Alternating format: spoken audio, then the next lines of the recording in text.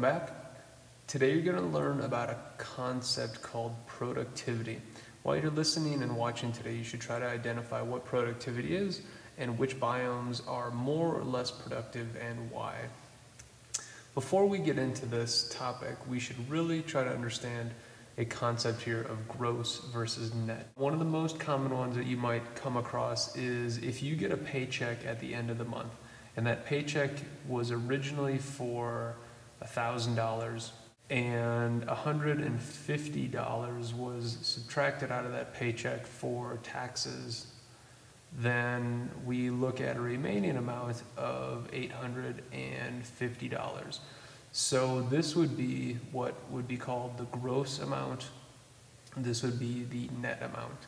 Another possible example you could come up with is if you had a box and it was full of some kind of item like apples or something like that. The gross amount that you might get charged if you were to ship this box, the total in here, this entire box, is the gross weight. But if you could take out each of the apples and figure out the mass of those, that's the net of what you're actually looking for.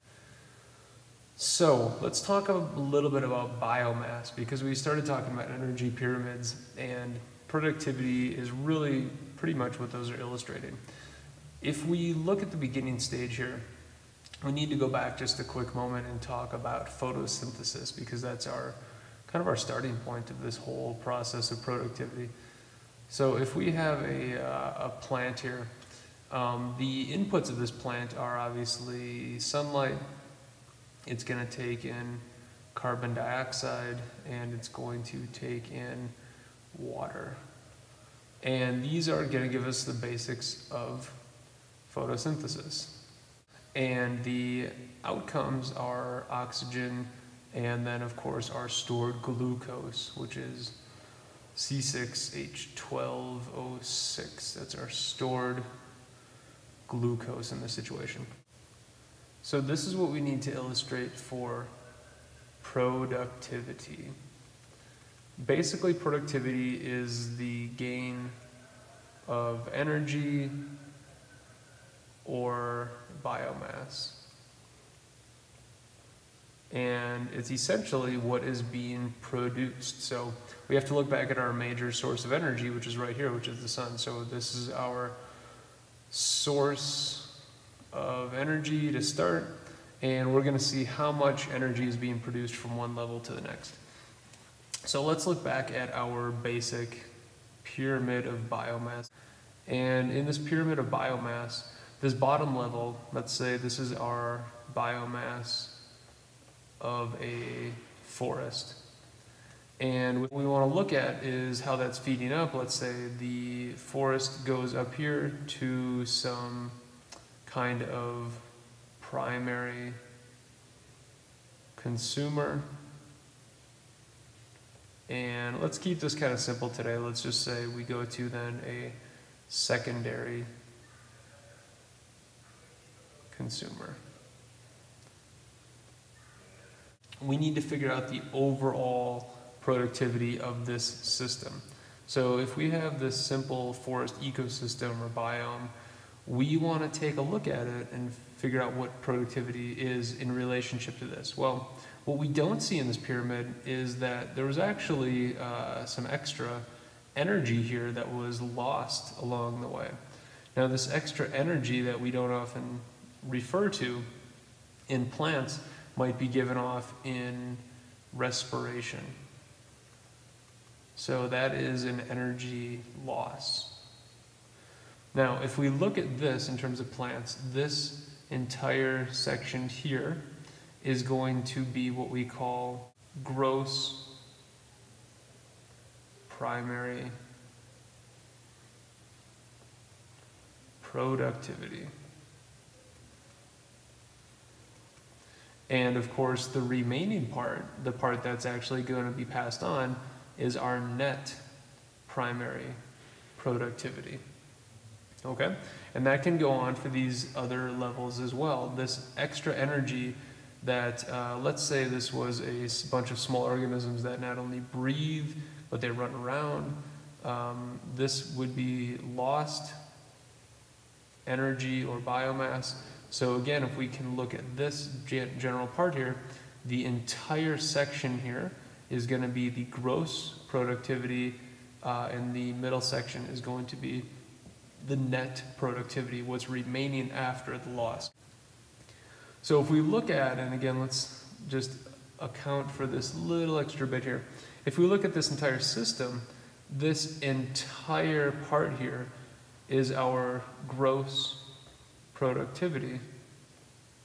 And the remaining parts here, this section here that are these extra pieces here that aren't accounted for the losses, those three parts there are going to be what makes up our net productivity.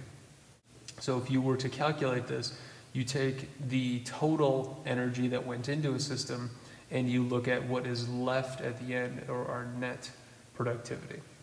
So if we apply this to a few specifics, first we can look at different biomes. We're going to look at their breakdown based on latitude is a major factor, how far north or south of the equator they are. And then the other two major factors that come into play are climate, which includes temperature and precipitation. Now, you could imagine if you looked at this map here, we're going to have higher temperatures in this region here, and we're going to have much lower temperatures in the north and in the south pole. So we're going to have lower temps in those two regions. Rainfall is going to be kind of different depending on where you're located, maybe in relationship to a coastal region, maybe if there's a mountain range somewhere, the rainfall that you get could be greatly dependent on those.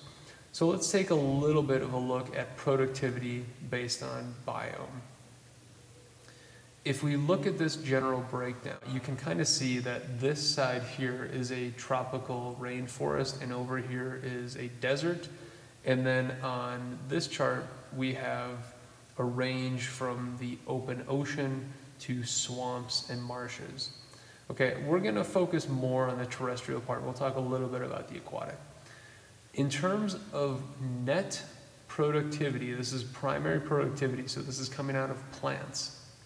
In terms of sheer amount of plants, we can see that the tropical rainforest has the highest amount here, and there's two major factors that come into that.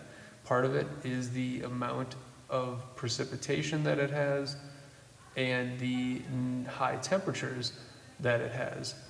But if you look at this flow here, you can see that on the far end, the lowest producer is a desert, and deserts are often known to have higher temperatures as well.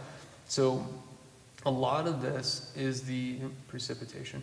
A lot of this is the flow of how much water and temperature is available. So it's this combination of these two things that make something more productive or less productive. In the ocean, notice this is, you might think, well, the ocean, wouldn't that have a ton of things being produced? In fact, the ocean, because it's mostly made up of water, when the sunlight shines in there, a lot of the energy that could go into that system gets reflected back out of the system. So in the ocean, a lot of the energy is reflected.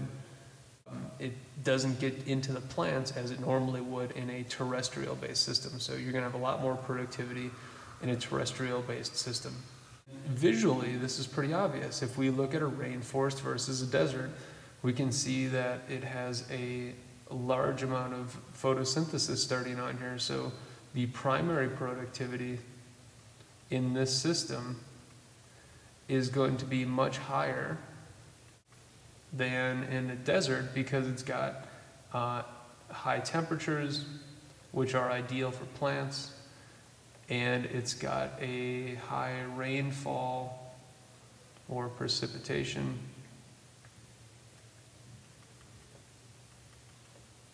And compared to deserts, which have such low precipitation, if we think back about the original part when we talk about our photosynthesis here. We're missing this input here. So this input of water isn't going to happen.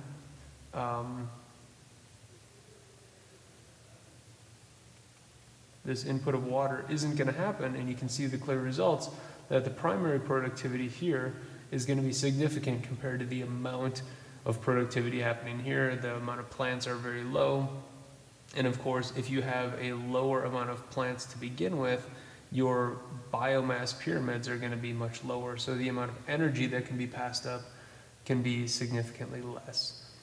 I hope you learned something new today.